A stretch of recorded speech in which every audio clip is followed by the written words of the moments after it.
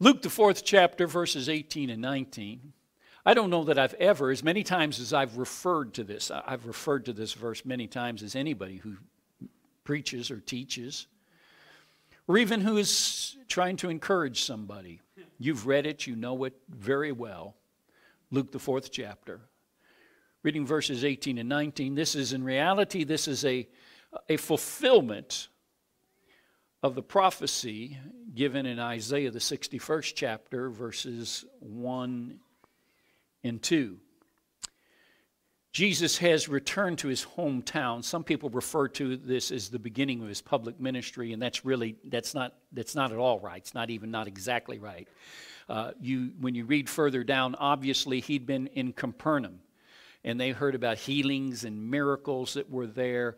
And they had heard that he'd been down there teaching and preaching. Now, you might say this is his debut in his hometown, though. Since he's been a boy, he's been away for some period of time. Some say maybe about a year and a half. So this is quite early in his public ministry. And so he's returned home. He's gone there to the local synagogue.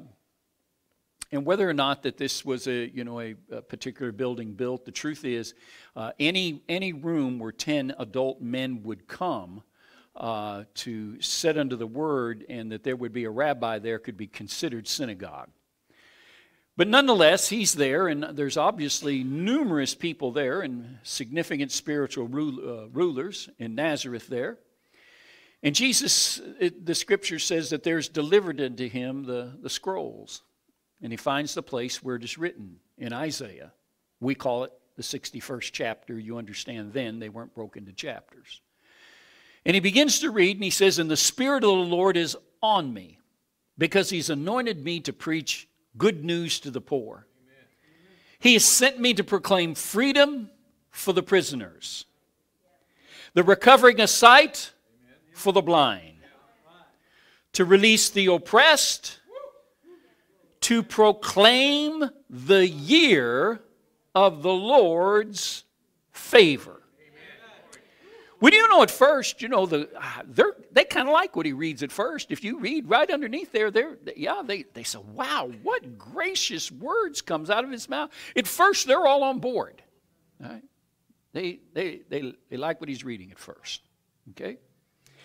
Now, I want to point this out. It's a tremendous verse. We're going to refer to it several times over the next few weeks. It'd kind of be what we'd call it our text, our golden text. Now, in this verse, though, we see something. In this verse, we see that God loves us because of who he is and not because of who we are. See, he doesn't love you because you're poor. And he doesn't love you because you're brokenhearted. He doesn't love you because you're in prison. He loves you because of who he is. He is a loving Heavenly Father. Amen? Yeah. See, love is something you just choose to bestow on someone. I shared that with somebody here just not very long ago. We're not loved for a particular reason. He set his love, his affection upon us. It's a value that somebody else places upon your life. He looks at these poor, these broken, these imprisoned, these sometimes sheep without a shepherd. He looks at these lost people and he says, and I have good news. Good news. Look at it says that you'll find, again, the scripture, you'll find, the Bible says, in the mouth of 2 or 3 witnesses, let every word be established. And you'll find that there is significant evidence concerning this being a major role in Jesus' life. And here's the good news. It hasn't changed. Now look at Acts 10:38. Now in Acts the 10th, by the time you get to Acts 10th chapter, he's the resurrected Lord. He's seated at the right hand of the Father. Hebrews tells us, ever living to make intercession for the saints.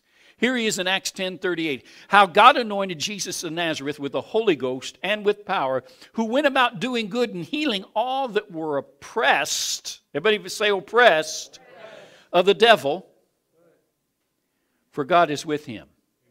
Now, when you look there, I don't move backward very often, Mel, but move back for me all the way to Luke 4, our first slide. When you read through there, look at, we got people that are poor. We got people who are imprisoned. We got people who are blind. And we have people who are oppressed. We got a list of needy people. Now, first of all, let me tell you that God didn't put them in this position. These people are suffering the consequences of living in a fallen world. Listen, you may be in that position today. And if you're in that position, it's because you live in a fallen world. And let me share this with you. It has much more to do with what you've done and not what God's done. Somebody say amen. But again, see, there's good news here. It's not only true in Luke the 4th chapter. So he stands up and he says, this day, this scripture is fulfilled in your ears. Wow, and they said, wow, what gracious words comes out of his mouth. And again, we serve a God who's the same yesterday, today, and forever. Here's what Luke 4:18 and 19 is. This is Jesus' mission statement for his ministry here on earth.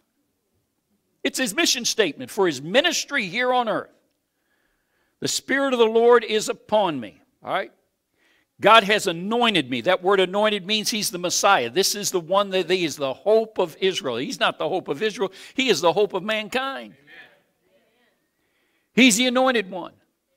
Anointed means you have been chosen for something special. When somebody would become king, they would get oil, they would pour it on him, and it was signified. Yet they've been called for special service. They would anoint him with oil. Well, he's not just anointed with oil. This is not men pouring oil. This is not somebody pouring Crisco on somebody.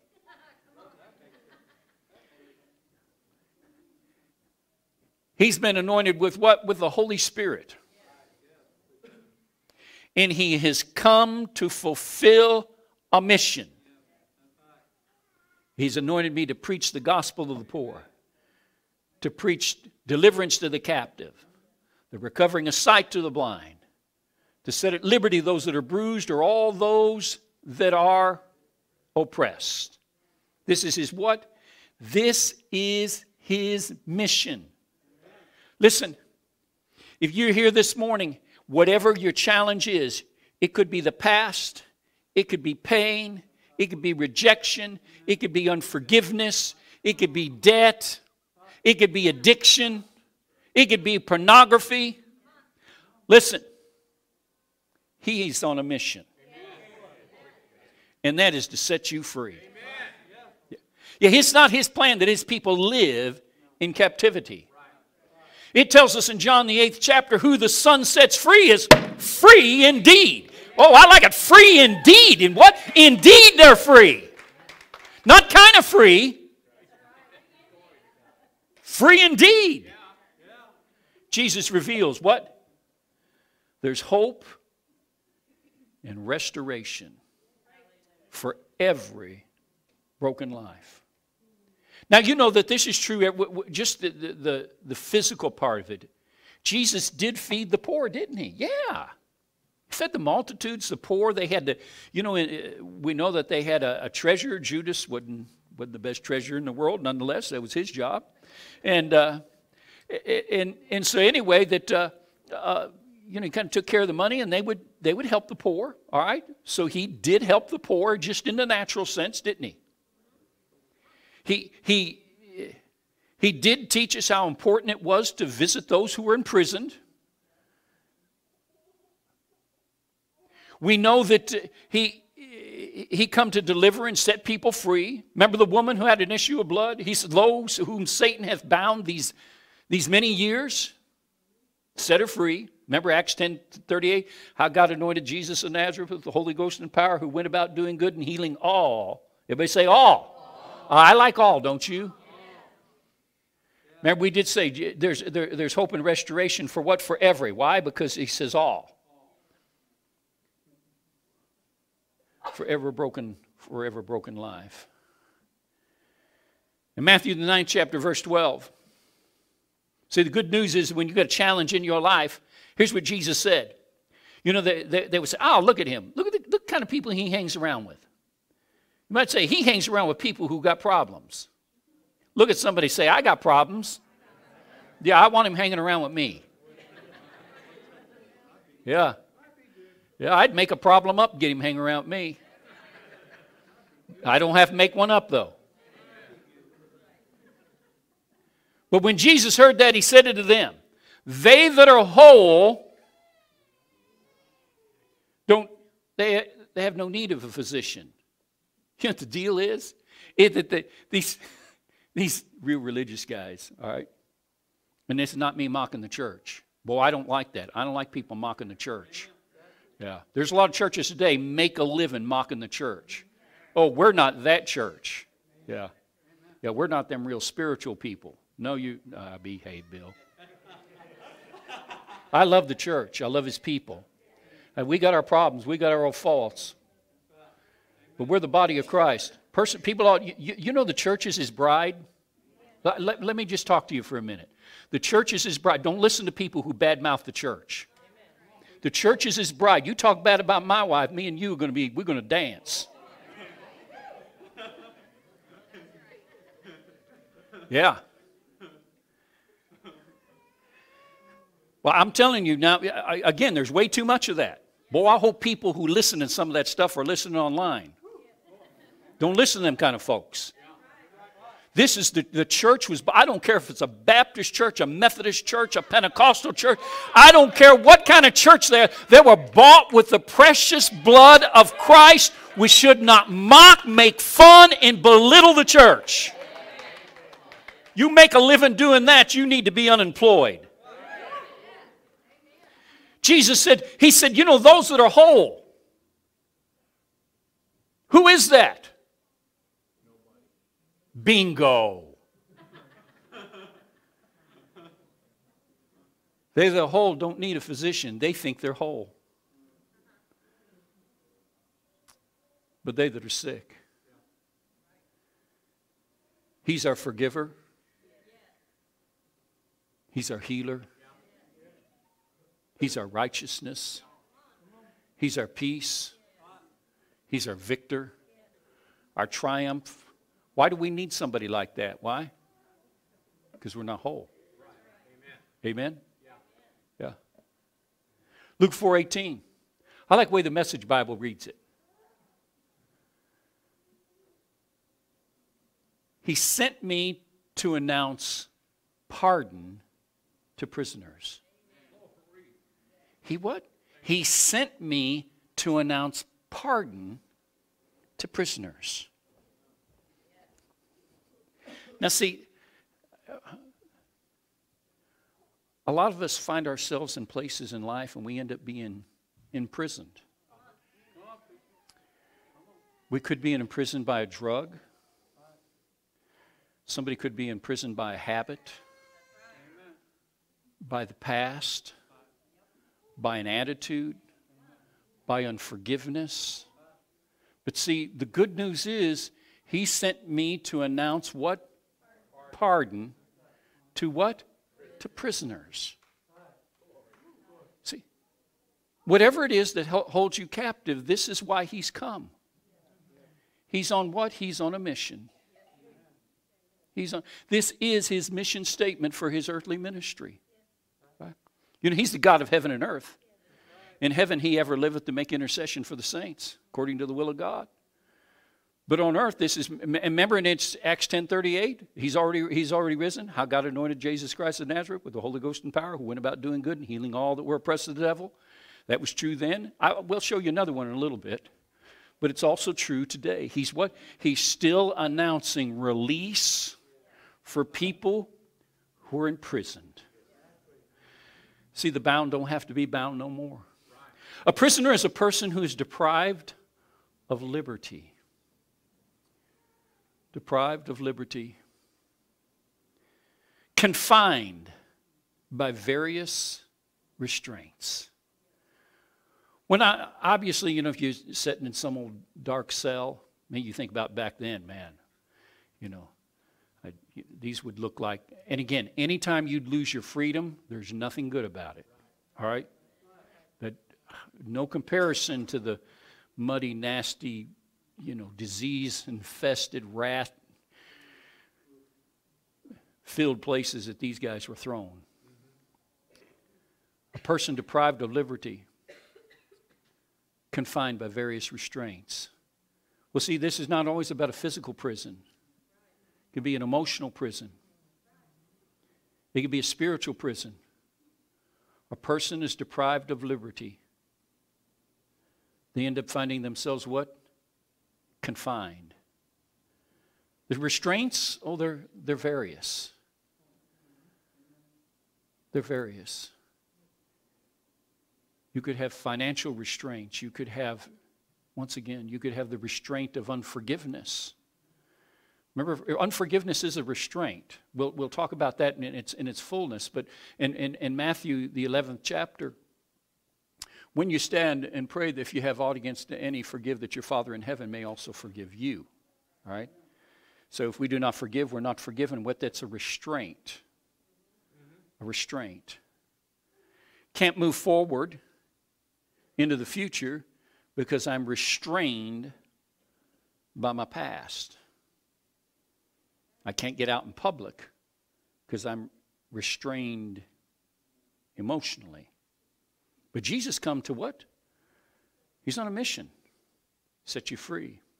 Bound by numerous and various kinds of sin. You remember, it's various restraints. It says in Hebrews, therefore laying aside every weight and the sin that does so easily beset us. He's on what? He's on a mission. Pardon means this: to be released from prison, to be forgiven, and no longer deserving of punishment. No longer deserving of punishment. See, mercy delivers us from what we deserve. Somebody say amen. Amen. And then grace gives us what we do not deserve. Pardon is to be what? Released from prison. To be forgiven. No longer deserving of punishment. I realize it's an easy case, for the enemy to beat us up over and over again. Because we've made so many mistakes, and boy, we have. And we just settle for, well, this is my lot in life. This is my bed, and I'll sleep in it. I'm going to tell you, the Lord's got a better bed for you to sleep in. He what? He's pardoned us. He's forgiven us. He's delivered us, and we are no longer deserving of punishment. See, when a pardon is issued, this is wonderful. When a pardon is issued, liberties are restored. When a pardon is, I had a friend had some trouble some number of years ago, and because of that trouble, he served significant time in prison. Truth is, he committed 3 felonies. And because of those 3 felonies, he served his time. He was eventually paroled. Good man. Probably more than good man. He's a great man of God. Who he was and who he is 2 different people. And when he got forgiven, he was forgiven. His sins, though they were red as scarlet, they've been made as white as snow. He's fully forgiven by the Lord. And the Lord's used him, in a great way, just tremendous. But you know what? He couldn't vote. Couldn't own a gun. Couldn't travel out of the country. Why? He lost his rights. Why? Because of prison. Prison takes rights from you. Same thing is true, again, no need of going through the list of whether it be unforgiveness or the past or habits. Prison takes certain rights from you. But along the way, he has received a pardon. And because my friend has been pardoned, he now can own a gun. You say, well, that's scary. Ex-felon own now. You don't have to worry about this one. He can own a gun. He can vote. He can travel. Why? Because he's been pardoned. And the Lord has restored all his liberties. See, first he got his spiritual liberty back, but then he eventually got his natural liberties back too. See, God wants to pardon you. He wants to restore you to a place of freedom in your life. So, this would affect so many people, and please excuse me for using this if this affects you, but it affects so many. Many people they've been divorced and remarried. And there would be those that say, well, they're a divorcee. No. Not if you've been pardoned. Not if you've been pardoned. Your liberties have been restored. Now, you just to take that now and apply it to wherever you're at in life and that which you've lost because of where you found yourself. And sometimes, some of it of our doing, but sometimes we find our place in life and it's not of our doing. We're born. You know, if you're born poor, you're just born poor. One man said, there's no shame in being born poor. He was right. No shame in that. God has chosen the poor of this world to be rich in faith. Yeah. There's lessons wherever you're at in life, whether you're poor or you're rich or many of us live somewhere in between. There's lessons to be learned in life we've got to overcome. Once again, what will the Lord do? He would restore something. We read once again Luke 4:18 and 19. It said, the Spirit of the Lord is upon me because he hath anointed me. See, this is my mission. If you're anointed king, it is to lead a nation. If you're anointed as a priest, it is to offer up sacrifice and worship. He said, the Spirit of the Lord is upon me. He's anointed. Here's my mission. To preach good news. Now see, everybody who has trouble, he's got good news for them. He's got good news for the poor. Now that we understand, we're not just talking about the poor financially. We're talking about people who are poor spiritually. Poor spiritually. Revelation talks about, that you're naked poor. The Laodiceans, they just thought they were, we're so wealthy. He said, no, you're naked poor. You're wretched. They were spiritually, they were poor. They were impoverished. But he's got good news for the poor. He sent me to once again proclaim. He's declaring.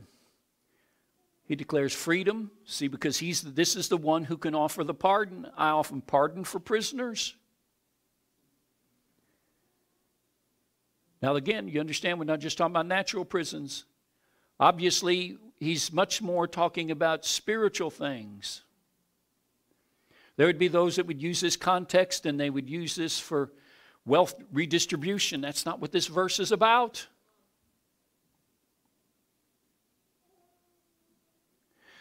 This verse is about setting the captive free. Good news for the poor. Proclaim liberty for the prisons. The recovering of sight for the blind, the spiritually blind. They cannot see. Jesus told the people one time, he says, here's your problem. You got blind guides. You're following people who can't see the truth. He's talking about the scribes, the Pharisees. You got blind guides. Old Testament talked about those blind guides groping at the walls, trying to feel their way through. As believers, we're not trying to feel our way through. The sons of God are led by the Spirit of God. Quit following your feelings. Once again, he says there's a recovering of sight for what? For the blind, open up our eyes. 2 Corinthians 4:4 says, how the God of this world hath blinded their minds, lest they see and hear the light of the glorious gospel to shine unto them and then be saved. Recovering of sight to the blind. so we can see spiritual truth, so we can see Christ as the way, the truth, and the life, as we can see him as the Savior of the world, as we can see him as the way of the forgiveness of sin. Now he gets down here and he says he's going to what? To release the what? The oppressed. Again, to proclaim the year of the Lord's favor. Now that's real significant. The year of the Lord's favor. Now we're going to look in the Old Testament, but in the Old Testament when they were leaving Egypt, the Lord had given them certain instructions concerning the land and themselves. Now the year of the Lord's favor is this. It was called Jubilee. Now Jubilee was supposed to be celebrated every 50 years, but here's the deal, that Israel often didn't obey God, so there are many things that came and went that they didn't do, because there wasn't a lot of personal benefit in it. I mean, you read through the Old Testament, they ended up in captivity sometimes because they didn't let the land rest. Isn't that right? For 6 years you worked the land, on the 7th year to let the land rest. And you just eat, and anybody can go in and get it. In anybody's field, Dennis. All right? Your neighbor on the 7th year can go into your field. Anything that just comes up on its own, they're welcome to it. The person passing through the country, they're welcome to it. The animal is welcome to it. He says, for 6 years you work the land. God says you do this, you do it right. 6 years you work the land. On the 6 years, I'll give you enough for 3 years. Not 2 years, 3 years. 7th year, you can collect what grows wild, but you let the land rest. All right? But after you do this 7 times 7 is 49. In the 50th year is Jubilee. Now, Jubilee is a much bigger deal than the 7th year that is the year of rest for the land. See, this is the year of the Lord's favor. It is a time of restoration and rest. Now, this gets good for us today, all right? Now, again, but Israel didn't practice this. I believe, this is Bill's conviction. I often tell you, I like my convictions, all right? I believe that it is literally one of the 50th years when he gets up and read it. Because he says, this day the scripture is fulfilled in your ears. He's not one to get it wrong. Right? Sinless Son of God. You know, perfection, there's only one name in the bunch. So he says, this day this is fulfilled in your ears. This is in your ears. This is the year of the Lord's favor. It's a time of, now, this is why it's such a big deal for the poor. So here's the deal. During those 49 years, let's say that you got in a tough spot, Linda, and you went really deep in debt. Well, in that 50th year, you could get your family's land back. Yeah. And let's say that, because this is what often would happen, that during that 50-year period, and maybe it only happened the year before, maybe it happened at the very beginning, but let's say that you got into such trouble that you became what they called an indentured servant, same thing as a slave. And what you got to do is show up and work, and show up and work. I mean, you got to be there every day. But in the 50th year, the poor are poor no more. They're what? They're restored. It's the year of what? Jubilee. See, Jubilee is a big time. People like Jubilee's a lot bigger deal than the 4th of July. And we like the 4th of July, don't we? My man, I like the 4th of July. I'm all about independence, liberty. God bless America. I love the 4th of July. Grateful for the price that so many paid. All right? And so we have what freedom when we have liberty in this country. So Jesus comes and he says, boy, this is it. If you were poor, if you were in bondage, if you're in prison, let me read some of it. Leviticus, the 25th chapter. This is what he's talking about. Leviticus, the 25th chapter. Consecrate the 50th year.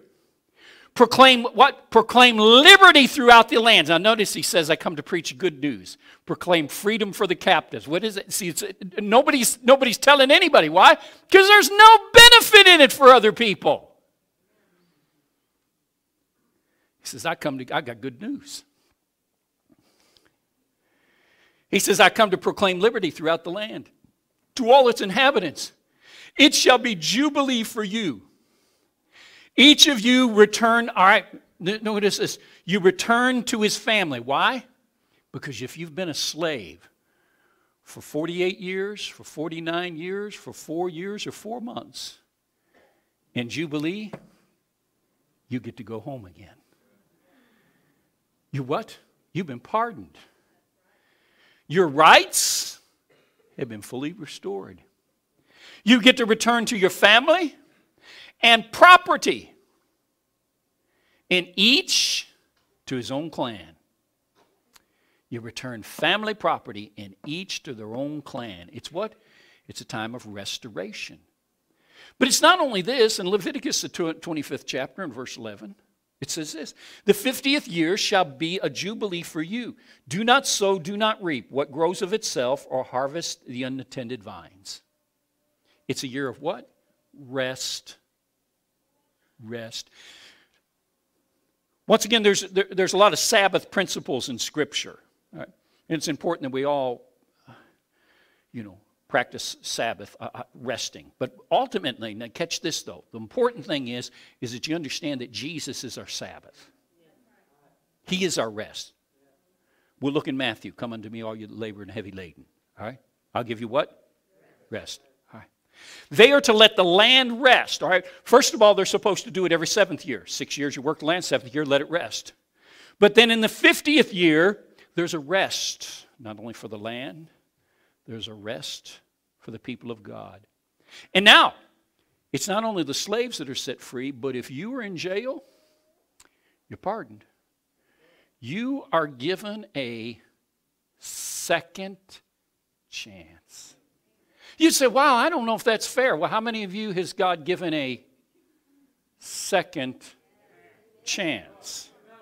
Amen? Yeah. It's what? It's Jubilee. They've been what? They've been liberated. Set free. Do not sow, do not reap. It's a time of what? Rest. Matthew 11:12. Jesus says, come unto me, all you that labor and are heavy laden. What? You're oppressed. You are burdened. You are heavy-hearted. You are of a broken spirit. What's he say? I will give you what? Rest. The Spirit of the Lord's upon him, anointing him to preach the gospel to the poor, sent him to bring deliverance to the captive, the recovering of sight to the blind, to set at liberty them who are bruised, to preach the year of the Lord's favor. Now, here's a wonderful thing about the time we live in. For the people of Israel, once again, now mind you, they violated many of the principles and the statutes that God set up in Scripture. So we don't even know how often they practice these things as they should. So as a result, things would they'd just get out of place. I want you to know there's some truth in the church world today. If we would do things God's way, everything wouldn't be out of place. Somebody say amen or oh me. Amen. So anyway, that we don't know how often they practiced it. And Jesus gets up and he proclaims to the people, this is a year, a jubilee. So this is a time for the nation to once again be reconnected to God. It's a time to rest. It's a time for them to focus on their faith and their relationships. Now that we're in the new covenant, all right? We don't have to wait for 50 years. You don't have to live 50 years imprisoned by your past.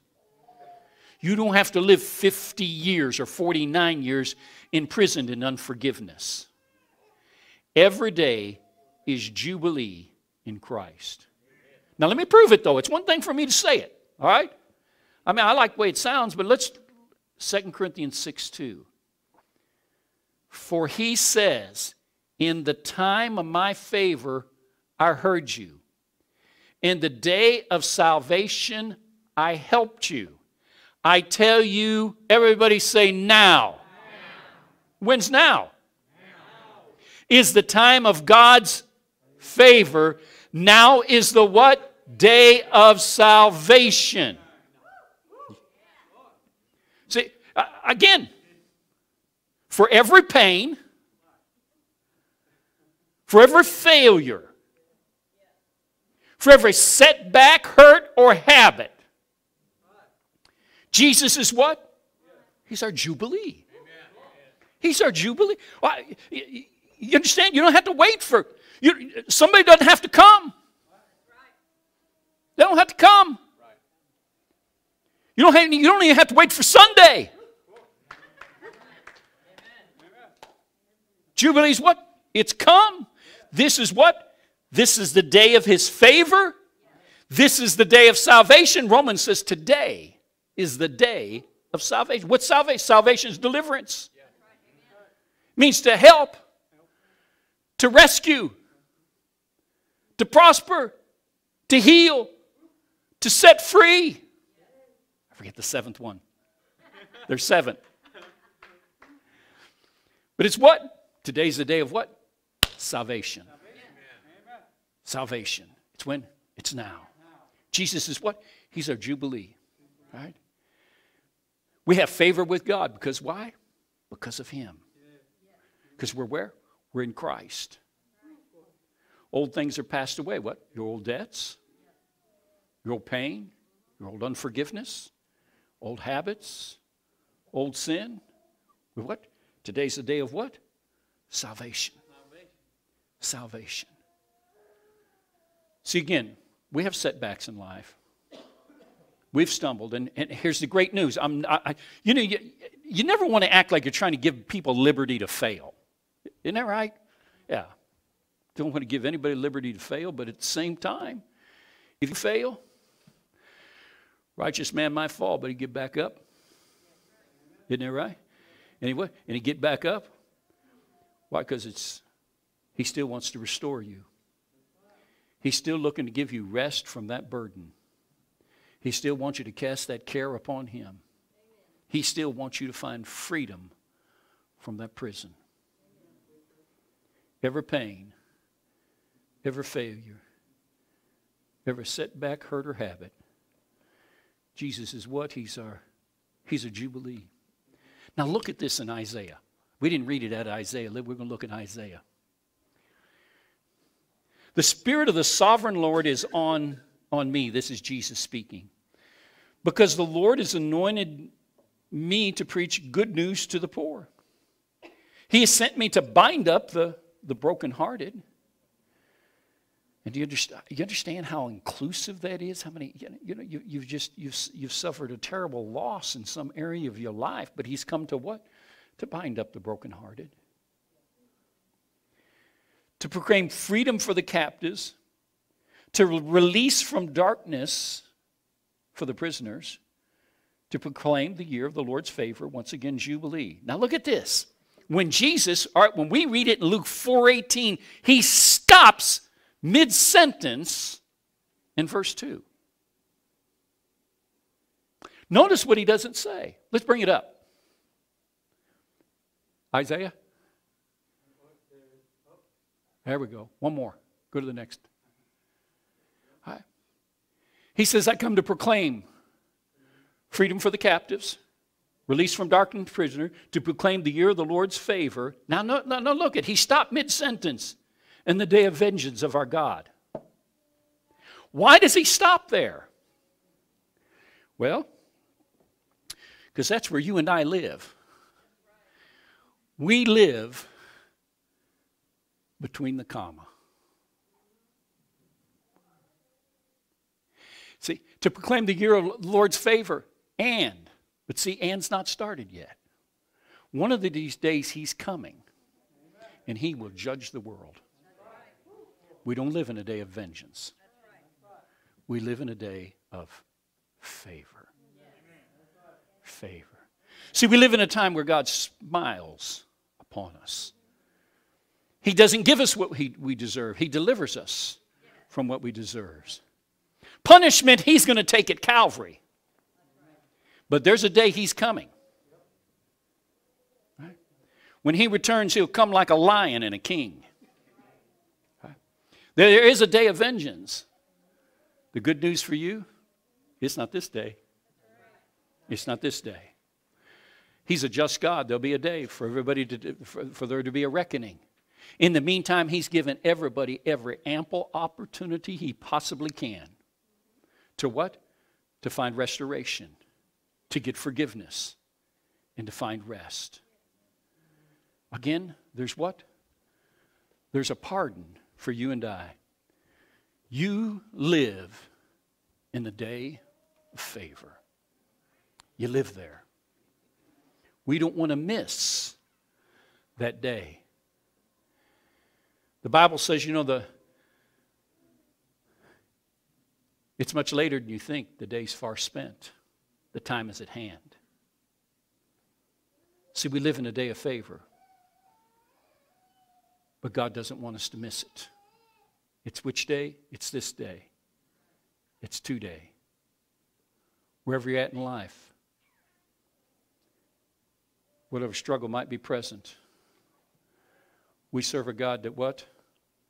That restores. You're brokenhearted, he heals. You find yourself bound, maybe even by your own bad choices, but you want free, he sets free. You find yourself, and even if your poor is a financial issue, he'll help you. He'll meet your need. But if spiritually you're lacking, you're wanting, he's got good news. You don't have to be spiritually poor no more. He's chosen the poor of this world to be rich in faith. See, it's what? It's Jubilee. It's a time of what? Of restoration and a time of rest. Jesus, once again, is on a mission. And his mission is to see you set free. Amen? Every head bowed, no one looking around. You might be here this morning and maybe you've never made a decision concerning the person of Jesus Christ. Let me ask you these questions. Can you believe, we've just celebrated Christmas, can you believe that Jesus came into this world, God's own Son? Can you believe that he is God's Son? And if you'd say yes, I'd say you believe a good thing. But just believing that won't save you. Do you believe he lived a sinless life? And if you could say yes, I'd say you believe a good thing. You're still left wanting, though. If I were to ask you, do you believe that he died on the cross and that he died for your sin? And if you said yes, and I'd say, wow, that's a good place. But you still have need of something. Do you believe that he was raised from the dead? Man, that's important to believe. You'd say, yeah. I'd say, wonderful. You believe all the right things, but there's still something you have to do. See, those are all things he did. There is something that you have to do. See, the Bible says, for as many that believe in him, to them he gives the power, the right or the ability to become the sons of God. Then we go to Romans 10, 9 and 10. If you will confess with your mouth, say with your mouth, Lord Jesus. Everybody say, Lord Jesus. See, you can believe all those things about him, but not ask him to be Lord of your life, and you would not be saved, because this is how you get saved. You confess with your mouth the Lord Jesus and believe in your heart that God raised him from the dead. You will be saved. For with the heart we believe, with the mouth the confession is made. You must declare with your mouth, believe in your heart that Jesus is not only the sinless Son of God raised from the dead, but you must call him your Lord. You have to surrender your life to him. You give up all your rights. But when you give it up, you get a tremendous amount of freedom with it. You must ask him to forgive you, to accept you, to cleanse you. We're going to pray. We're going to invite everybody in the room to pray with us. Let's do this together. Say this with me. Say, Dear Heavenly Father. You understand, the Bible says we can pray one for another. Jesus comes into our lives by invitation. Confessing it, saying it, praying it is one of the ways to do it. Say this with me. Dear Heavenly Father, I believe in your Son Jesus. I believe that he lived. I believe that he died. I believe that he died for me. I believe he was raised from the dead. Jesus, come into my heart. Save me. Cleanse me. Forgive me. I accept you as my Lord. Take control of my life. Save me. I accept you now. I surrender to your control and your lordship. Jesus, you're my Lord. God, you're my Father. Thank you for accepting me and saving me. In Jesus' name, amen.